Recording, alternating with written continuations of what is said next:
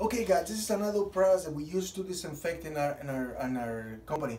It calls M95, and this one is acid concentrated to put in the toilets, urinals. This product we use it every single time in the beginning of the week, or if the location only cleans one time a week, you gotta use every single time this product. So every Monday or every day that you clean, let's say the facility cleans like once a week, every day that you go that time, you put this in the toilet to remove all the water the bells around the toilet. If the toilet doesn't been flushed for a long time, it start building like a little arenas around the toilet and it start looking yucky.